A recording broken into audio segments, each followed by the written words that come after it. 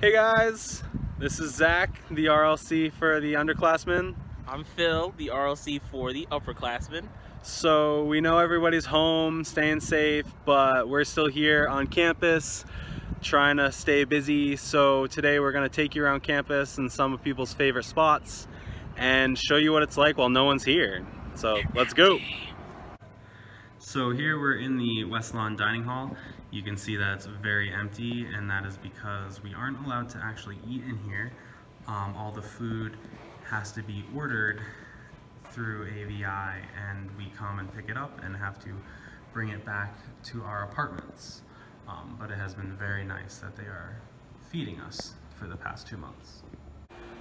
So now we've made our way over to the Union, and here is the leaf raker. You can see it's completely empty and that they don't serve food here at all. All food is at the West Lawn.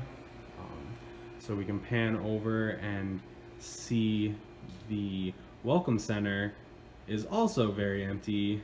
Phil can't seem to find anybody. It's very lonely here on campus.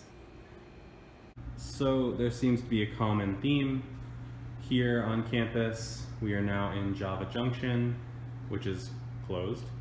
And across the way you can see the study area and Connector 1. No one is over there. So yeah, campus life is pretty boring currently without any students around. We miss all you guys. For the safety of all of us on campus, the tennis courts had to be closed, and the basketball hoops were taken off so Phil can practice his dribbling and imagine that he's making baskets.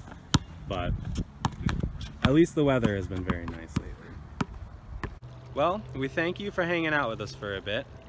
We miss all of you. We do. And it's hard to have student life without students, because life is pretty boring on campus without you. Stay safe, everybody.